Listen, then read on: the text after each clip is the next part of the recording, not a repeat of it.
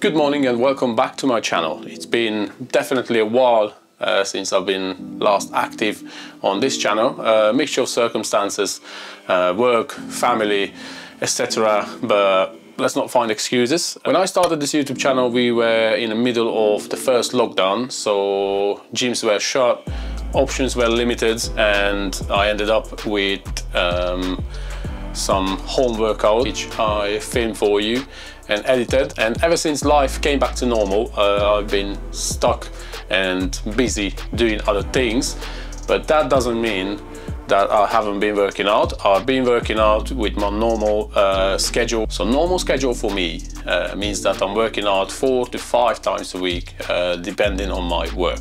In all this time, I've been trying different things, different routines, different splits, but the only thing I feel like I'm lacking massively at the moment is my food and my diet. Unfortunately, even since the lockdown videos, I did put up quite a lot of weight. So my main goal at this point is to reduce body fat. By this, I don't mean that I'm cutting. Let's call it maybe a mini cut, but we'll watch my food and my diet a lot more rigorously, because I just passed 30 and I do feel that it's getting harder and harder to keep my body fat down and keep in shape. Although strength is where it should be, it's absolutely perfect. If anything, I became a lot stronger since we back to normal after lockdowns. So for the last 2 years, I felt a significant improvement in strength and power. But the downside of all that, I guess, is gaining body fat. Since last week, I started a new split as well. New split for me, it's basically the OG push-pull legs. The main reason for the new split is that this time I'm trying to work every single muscle as many times as possible and as often as possible. Again, because of work, I won't be able to hit every single muscle every 3 days, as if would probably be ideal as a natural bodybuilder. But in my opinion, it's a lot better than other splits where you can only train every single muscle every 5 to 6 days maybe. So the start of any good workout day, in my opinion, it's a substantial and nutritious breakfast, because it's very, very important how you fuel your body if you have expectations, if you want to perform at your absolute peak. I'm a very, very simple individual in terms of food. I would say kind of lazy as well. So my ideal breakfast, 99% of the time, it's eggs and oats. Eggs in form of omelette. Most of the time, sometimes I make poached egg, so I can put that on a slice of wholemeal bread and avocado. Other times I just cook a 5-egg omelette. I put some spring onions in it, or onions and garlic, just to enhance the flavor, just to be a bit more enjoyable. Rarely I add cheese as well, but at the moment cheese is a massive no-no because of the calorie intake. What you need to know about me is that I cannot stand eggs without bread, so the only option I have right now is a slice of wholemeal bread to go with the omelette. Otherwise, I would not be able to eat the omelette. If I'm eating oats or porridge, I have a video in the description below, an old video now, which I've done during the first lockdown. Basically, I am cooking the porridge in the microwave, so it's quick because I'm lazy and I love to make it simple. And then I add protein with the whey protein powder, and I add some walnuts, I add some dark chocolate, so a little bit extra flavor. And then for a little bit of texture, I add some protein cereal. There are a couple of protein cereals you can buy. There is one you can buy in supermarkets done by Nestle, and there is another one which you can buy online. I don't have it at the moment, so I can't show you, but these are the two I use. So again, oatmeal, when it's cooked, I add dark chocolate, will melt. I add 3 to 4 walnuts, some cinnamon. I mix it all together, protein powder, which will mix perfectly in the warm porridge. It's going to be like a pudding basically, and you have your carbs, you have your healthy fats, and you also have your protein in there. But again, if you would like to see that, I have the link where I was actually cooking it. But today I will have a 5-egg omelette, very simple. I will add some spring onions, garlic, or just normal onion, whatever I find in house, and slice of wholemeal bread. I also found that if I have omelette and not the porridge as a breakfast, I don't need as much time before I can hit the gym. I feel like I digest it a lot easier, and my stomach is a lot emptier comparing to when I have the porridge, which I feel like it's kind of blowing me up a little bit. It's not major because it only needs an hour and a half and then you feel perfect. And obviously, because it's oats, it's a long releasing carb, so it's beneficial in the long term. But I feel like if I want to hit the gym as soon as possible after breakfast, I will have the 5-egg omelette with the wholemeal bread. And let's not forget, I always add fresh vegetable of some sort. That can be tomato, that can be cucumber. Again, what I find in house to make it as quick as possible, and then we are ready to hit the gym. My name is Laszlo, I'm a natural bodybuilder. Let's cook this breakfast and then let's hit the gym.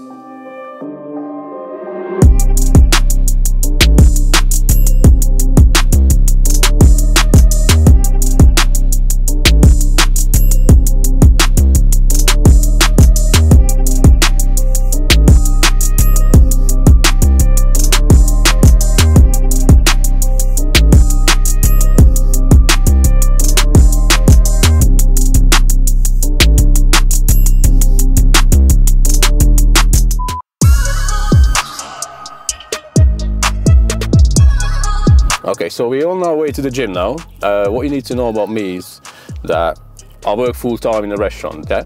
So that is an active job, requiring me working 10 hours plus sometimes. So ideally, I would love to put my leg workout and the pool, because of the back muscle, which is very big, on my days off.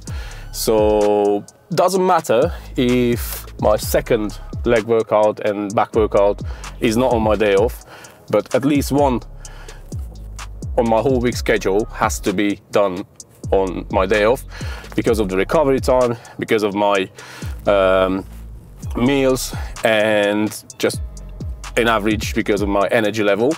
So yesterday I've done legs, turned out really well. Today is going to be a pool workout, which will include back, will include bicep, and a little bit of real delts as well.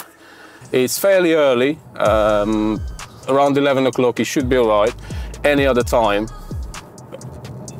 let's say afternoon or early evening, it's an absolute nightmare to get into this gym, so trying to film it as well is not gonna work otherwise, so we do our best to be as early as possible.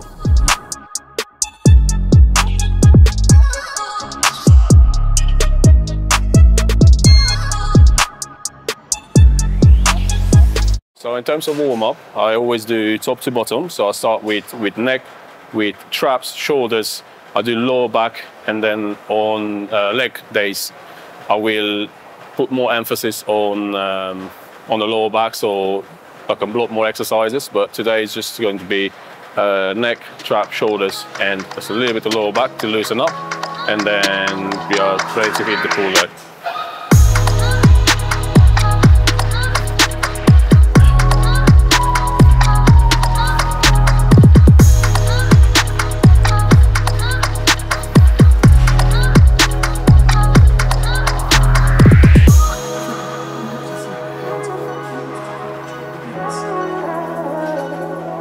Don't let me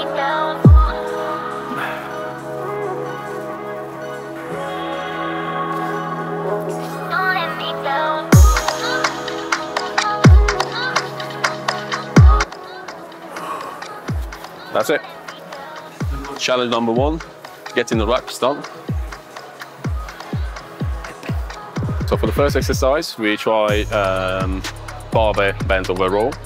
This is really good exercise to work the whole back, the lats, the lower back, the traps as well. So it's a good compound to start with. And from this one, you can take it either to a lat focus workout, you can take it to like a thickness focus workout, but to start with, this is brilliant.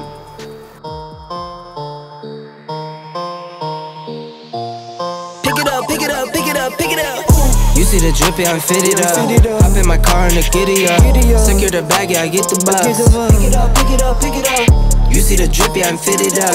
Hop in my car and the giddy up. Secure the bag, yeah, I get the bus. Pick it up, pick it up, pick it up. I've been on the flex. So regarding to correct form, obviously, ideal form, chest out. When you bend and pull it, shoulders back as much as possible. So you don't engage bicep, you engage the back more. And that's pretty much it, as simple as that. Pick it up, pick it up, pick it up, pick it up. You see the drippy, I'm fitted up. Hop in my car and the giddy up. Secure the bag, yeah, I get the bus. Pick it up, pick it up, pick it up.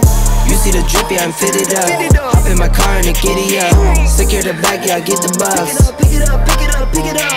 I'm a real one, my day ones. Try speak up, can't say none. Try dig dirt, there ain't none. I make the money, then save up. 10 to 80, my save ons. Take to the top from the baseline. New car, race on. Fast lane, pace on. With the booyah, that's a flex. Not human, I ain't from another planet. I'ma teleport, might vanish. I'ma wake up through damage. Join number 7, he's bored though. Working all night, need more though. I remember nights I was poor though. Pick it up, pick it up, pick it up. I just wanted to mention that this is the only exercise today of which we're doing 4 sets. Everything else is going to be 3 sets. The reason for that is because that was the first exercise we did, and the very first set counted as a warm-up set, so didn't count as working set. So we had one warm-up set, and we will have 3 working sets on that, and then we're good to move on to the next exercise. Okay.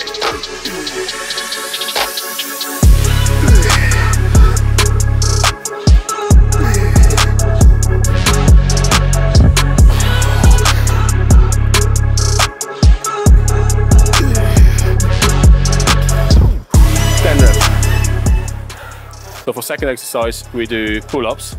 So obviously I'll carry on with the lat focus workout. It needs to be some sort of lat pull down or pull up. Today I will do pull up with neutral grip because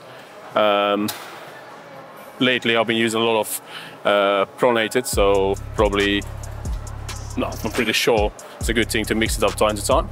So I will crack on doing some bodyweight pull-ups, and then we'll see what we have available.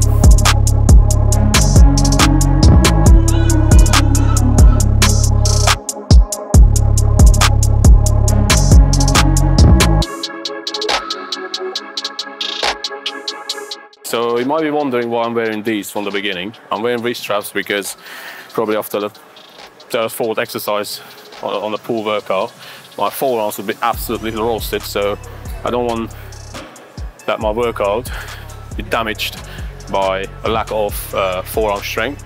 So I'd rather focus on the muscle action training and ignore the forearms as much as I can. So this is just help basically.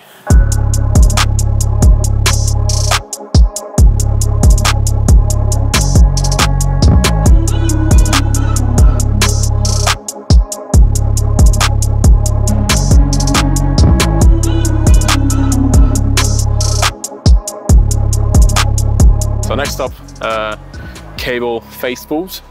Try to focus on more like a connection of the mid, back and traps. So that's right before we do the next exercise, which will be traps actually. So let's go.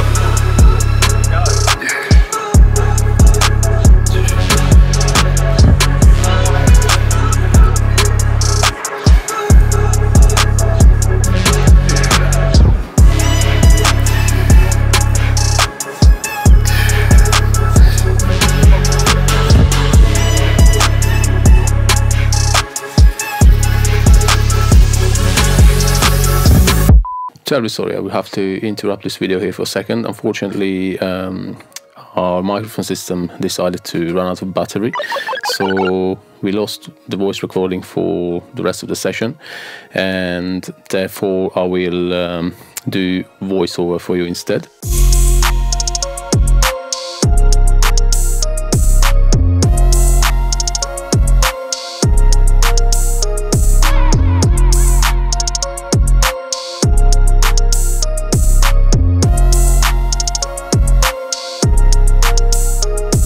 So from face pulls we moved straight to shrugs. My favorite way of doing shrugs is with the hex bar, because this is simply giving you the best range of motion in my opinion. Both the barbell and the dumbbell shrugs are quite limited in range of motion, so with this one you will definitely feel it next day. Also you can use quite a lot of weight. 4 sets, rep range between 8 and 12, gradually increasing the weight.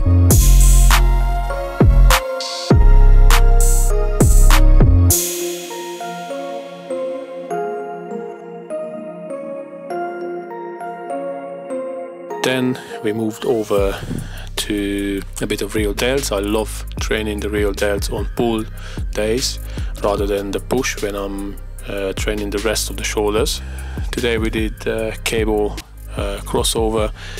With this one, it's very, very important to keep the pressure on the real delt during the whole movement, and at the front part of the movement, when you have your hands in front of you, try to slightly reach forward and push your shoulders down as much as you can. After we finished with real delts, we moved over to the last 2 exercises. So the first one is the seated dumbbell curls. This one very, very important to lay back and then let your arms hanging down, so you have like a crazy stretch in the bottom part of the movement. I only did 3 sets, rep range between 8 and 10.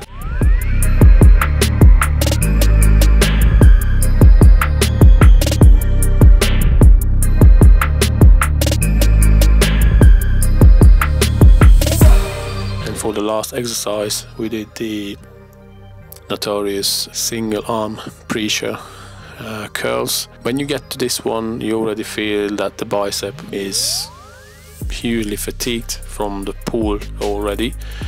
What I normally do, start with a smaller weight, gradually increasing, but trying to do the last 2 sets towards failure, and the failure should come between 6 and 8 reps. Obviously when you're struggling, as you can see me here as well, try to support with the resting hand, so you can do the last rep and focusing on the negative part of the movement on the way back. And with this, guys, the pull day is pretty much done. If you are new to my channel, please give us a thumbs up and subscribe to my channel as well for future content. Thank you for watching, and I'll see you in the next one. Peace.